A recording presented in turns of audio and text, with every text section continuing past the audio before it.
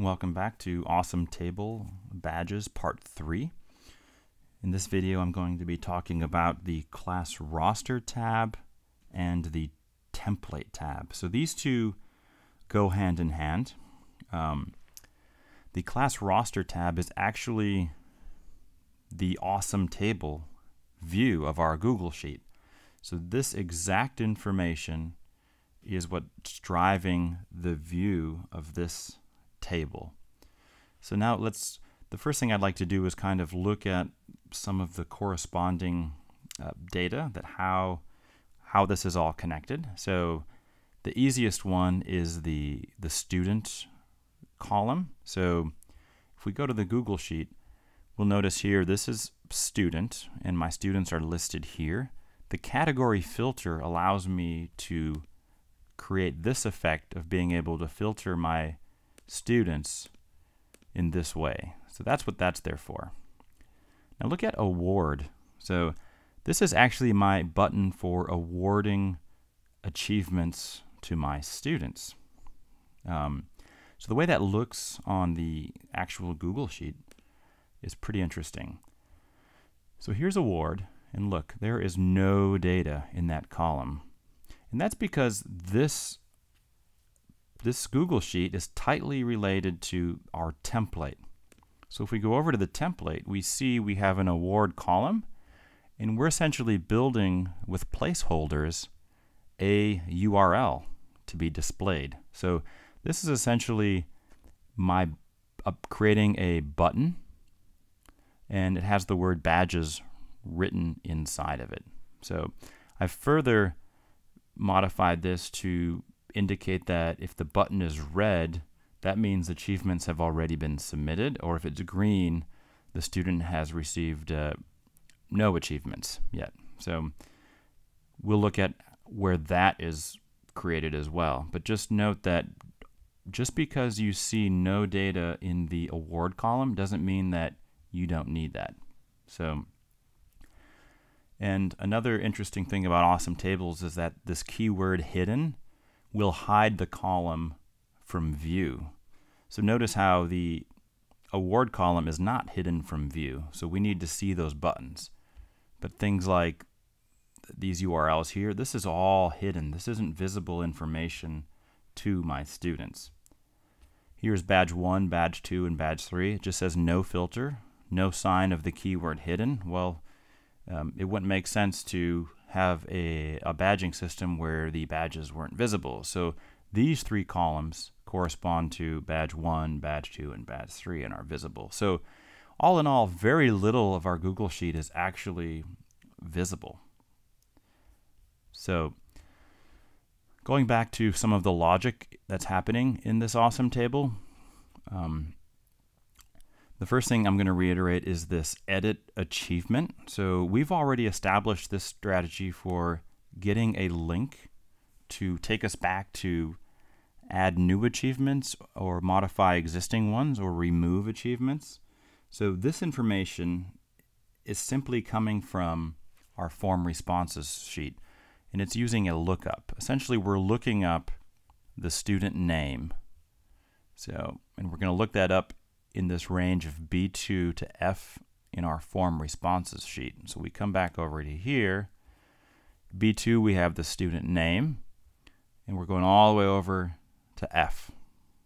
So we're looking up the name of the student, and we're counting over 1, 2, 3, 4, 5. So 5 columns over, or an index of 5, will return a URL to modify the student's achievements. So that's basically the destination of that badges button. So we click that badges button, it's going to take us to this URL. That's how those are connected. And this false indicates that we only want exact matches. So if you have students with the exact same name, you're going to have to want to be sure that there's some differentiator in the way that they are listed in your roster. So that's the edit achievement. The submit achievement, now this is generated through another script. So again, I'm going to share the script information with you, but if we go into the tools and we go to the script editor, I'm going to talk a little bit about what's happening with this one.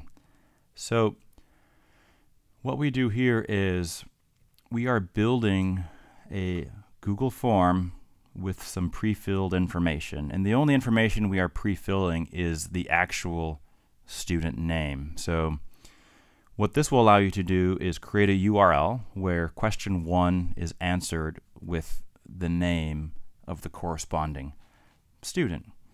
So what we're doing is we're referencing a Google Sheet, in our case the class roster.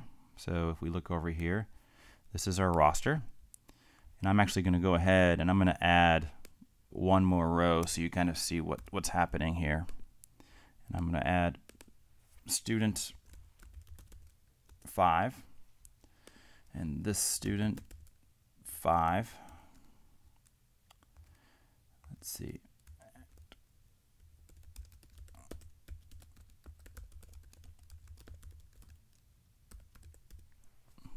That's student 5's email address. Now, looking at this script, what this is going to do is it's going to pull data from the class roster, and then it's going to get information related to the actual form. So what we need is the URL of the form.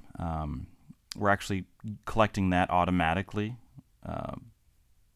because the form is related to the spreadsheet we're doing this in.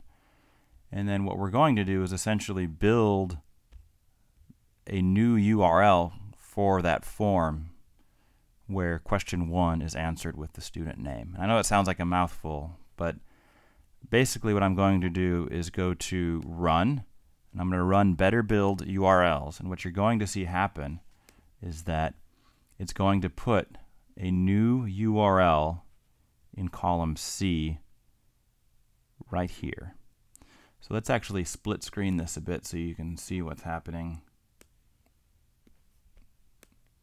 And now I'm not running this on any specific trigger. I'm basically manually running this. So in a real life scenario, I would basically create my roster and then run the script one time so it creates a URL for every student. So here we go. I'm going to click run, better build URLs, and that happened really fast. So notice here I have a new URL, and if I click on it, it says student 5 as the student name. So this form is now forever tied to student 5. Now let's look at some of the other things that happened in that spreadsheet. Notice how column D is not filled in. So the reason column D is not filled in is because we haven't made any submissions at all. We haven't made any submissions at all. So once we do, this will now have a URL. In column E, this is basically the exact same thing as this URL.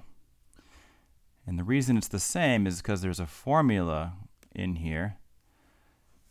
Again, I'm going to share these functions with you and probably even just make a copy of this particular sheet for you to play with. But what this function does is it's creating a condition where if there is data in column D, then use that URL in column E. Okay? If there's no data in column D, then use the column C URL. So, and we notice that it's doing it is because I have another function right next to it that is basically adding the words edit or submit depending on if I'm editing achievements or submitting new ones. So notice how in student 5 the word submit is here, and this is submit because there's no data here. Once there's data in here, this will become edit as well. And again, all of this part is tied back to the template as well. So an interesting thing about the status column is this is dictating the color of our buttons as well. So I'm going to briefly digress over to the template, and you'll notice over here in my style sheet, the ahref class, or the hyperlink class. If this is if the word edit is here, I'm putting in a red button. All right, this is going to be the color red. If it says submit, it becomes the color green. So, and that's, again, that information is assembled through the template. And I'll spend more time on the template later, but just so you can start to make some connections between the class roster and the template. So we've talked about the award column.